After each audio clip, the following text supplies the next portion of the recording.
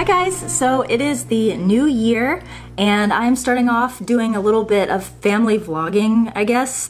I talked about this back in August when I was doing Vlogust, and I said I would never ever vlog again, with one exception, and that was I was going to do a little bit of vlogging in the last 30 days of my pregnancy. I'm due on the 31st. Today is the 1st, which means I have the last 30-day window closing in on me.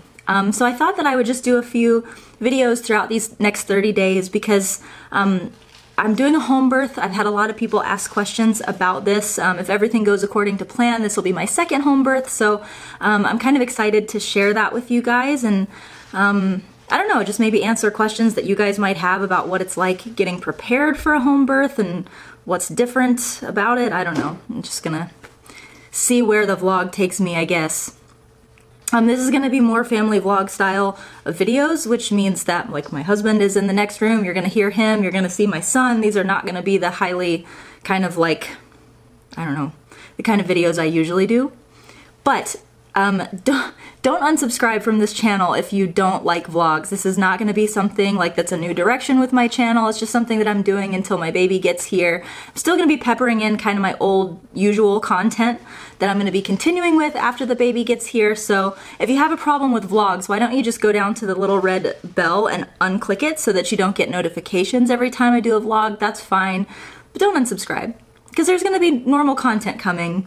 And this is only going to be a 30-day period, so that's that. So yeah, basically, I'm giving birth in 30 days or so, and we're just kind of doing everything that you have to do to get ready for that. We have the normal things going on that you have to get prepared for a home birth, which is getting the pool all prepared, getting the kit that you have to have, and I'll show you all the stuff that comes in the home birth kit, figuring out where we're going to set up the pool and all those things. And then the other side of it is we have to figure out what the heck we're doing with our business when I go into labor and in those first few weeks after she gets here, which is a little scary. Like, I'm not gonna lie. It's a lot just running a business and having a toddler. Now it's gonna be business, toddler, and newborn, and I just don't know how I'm gonna juggle it all. So one of the things that I decided to do was to hire a personal assistant. And she's going to be starting within the next week. I'm really looking forward to it because I'm going to be needing some help when this little girl gets here in a few weeks. Especially because I'm tired. Like, I don't know, I was not this tired at all with Roman. But then again, with Roman, I didn't have a toddler that I was chasing around, so maybe that's the problem. So this personal assistant is going to be someone who's going to help me with the business side of things, with, you know, packing and shipping orders and, you know, ordering stuff from our vendors when things go out of stock and all that kind of stuff. And she's going to be helping out a little bit around the house with just things that I have to do as a mom and as a wife as well. So that is going to be great. And one of the first things that we decided to do to kind of prepare for this person coming was to get a home office situated. So depending on the camera angle, you really can't see much, but this is my new office space. This is where I'm going to be doing my Sensible Mama work. This is also where my personal assistant is going to be working, and this is also going to be my new video studio thing. So over here we got a couple of wingback chairs that I'm really excited about. This is going to be where Sarah and I do our first look videos for new releases and things like that from Jujubee. So just a comfy little spot for filming if I want to, or for sitting down with my assistant and making plans for the day and whatnot. So here's kind of a look at the little seating area. Over here I have my Happy Home sign there with my Lily Jade and some of my favorite ring slings. Hi! And then over here is the desk area where work gets done. So I'm super excited about this because I finally have a place for me to get my work done, and also for my assistant to get some stuff done, so that she's not like sitting at my kitchen counter and, you know, feeling awkward.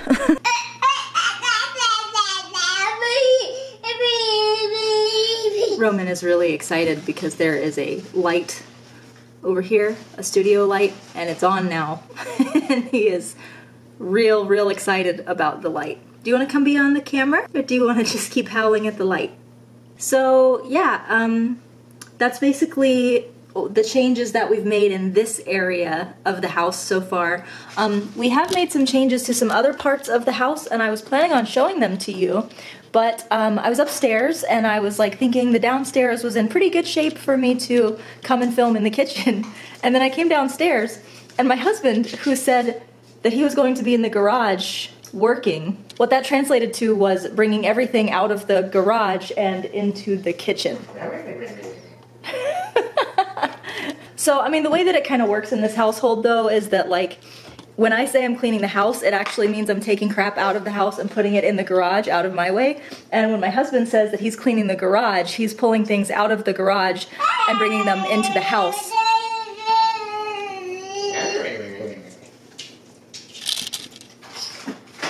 Where they're out of his way. So, that's my kitchen at the moment. That's my husband wandering aimlessly. I don't know. So here's Roman. Say hi. You like the light on you, don't you? You feel like a superstar. Yeah. Well, what you got there? A mouse? Nice. You watching yourself in the viewfinder? You gotta look here. Not over there. He's so clueless. He doesn't know how to be a star. So yeah, that's basically what's been going on here in our house. Just been getting ready for the baby to arrive and getting ready for our assistant to get here. My husband says that he needs to clarify something that I said earlier about cleaning. Go ahead, Charlie. Yeah, I bring things out of the garage in here and I organize it and I put it back in the garage. But take a look at this.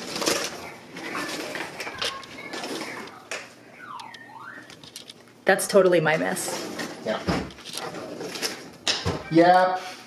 You need to repent. Right now, in front of all your fans. Repent. Do you hear how he talks to me? It's so wrong. I just can't even believe it. As far as the pregnancy goes, woo, light. As far as the pregnancy goes, it's been going pretty well. Wanna come sit with me? Come be on camera. Charles Wardell. Look what you made happen. How am I supposed to keep a straight face when you're back there like a gingerbread man? No, let me just correct the situation you caused here. Oh, thank you. You're welcome. So there's the bump. She's down real low and she's huge. And so I've just been super uncomfortable and miserable. Okay, so I got to have a shower, which was great. The baby is napping, which is also great. And now, like, one of the last things that I have to do to kind of get everything prepared for the home birth, in terms of just like having the things that we need, is order the like the birthing kit. So last time when we had Roman, we had to buy the full kit. Like, we had to buy the birthing pool and everything that goes along with that. This time, all we're having to do is purchase like the basic kind of kit of things that my midwife is going to need. So that's what we're doing today. I have to figure out what all we need here for this birthing kit. So my midwife actually did something really cool. You can go on to her website and she has worked with like a birthing kit provider and has put together her own custom birthing kit. So all I have to do is go to this website and basically just purchase her kit. But there are some other things that we need on top of just this kit. So the kit itself, what she specified that we need are underpads. They're like things that go inside of your underwear to help with bleeding after the birth, alcohol prep pads, plastic backed sheet. That's like what, you know, when you go to the pediatrician, you sit your baby down on that sheet on the table that's like padded on one side and plastic on the other. Non-sterile OB pads, 6 sterile gloves, mesh underwear for after you give birth, a peri bottle, gauze, lubricating jelly, cold packs. Oh my gosh, those cold packs. I don't know if they give this to you in the hospital or not, but after I gave birth to Roman, my midwife had, which I had purchased in my kit, these cold packs that you slip into your underwear afterward. And like, I didn't rip with Roman, and I was so grateful for that. I'm hoping that doesn't happen in this birth either. But basically these cold packs are like just ice packs that you can stick in the mesh underwear that you get in your kit, and it just helps with swelling and discomfort, and I'm gonna be glad to have those back. Let's see, economy bulb syringe, 3 straws, a newborn tape measure, operating scissors, a newborn cotton hat, and 2 cord clamps. So all that stuff that I'm buying in this kit is $53, which isn't bad, especially considering already how much cheaper a home birth is than a hospital birth, but there are some other things here that I have to add to this kit. So let's see. I'm going to add a water birth net since we're doing water birth. Whatever comes out during the birth, it floats, and so you need a little net to scoop stuff out with. So we do have our net here that adds $1.80. We already have our pool. A birthing pool costs about between $120 and $200, depending on what brand you get. We got a really big one that has like a stool in it and everything, like an inflatable kind of seat, and it was awesome. So we're using that again. You can use the birth pool over and over again, but the only thing you have to do is buy an additional liner. So let me add that to my cart. Let's see, where is that? You can get like a faucet adapter if you're going to be pumping water from your bathtub to a birthing pool, but we don't actually need that this time. 25-inch hose or 50-inch hose. I think we already have all that. Cordless pump. So for $40 you can buy a pump to pump up the pool instead of having to blow it up yourself, which I think would be awful. And I think that's about it, actually. Oh wait, floating animated thermometer. Yes, let's go ahead and grab that too, because you gotta get the temperature of the water just right. When I when I gave birth to Roman, my midwife and my husband had just been pumping hot water into this pool. My husband was like boiling water on the stove and putting it in there, and I got in that pool and it was so hot. So it was like, you know, you get in and you're already like having contractions. I was, you know, 10 centimeters dilated, and I'm on the water like, oh, it's too hot, it's too hot, it's too hot. So we're definitely going to get this thermometer this time so we know what the temperature of the water is like before I get in it. Oh, and after ease. I'm going to add that to my cart as well. After ease is stuff that you can take after you give birth that's supposed to help with healing and postpartum bleeding. It's supposed to also kind of help just shrink everything back to where it's supposed to be, and it tastes awful. It's like, I can't think of a medicine that tastes worse than After Ease, but what my husband would do was like mix it with orange juice or something for me in the morning and at night, and that seemed to help. So we're gonna get that too, which is $10.87. So I'm gonna add all those things to my cart, which brings me to a total of $93.17.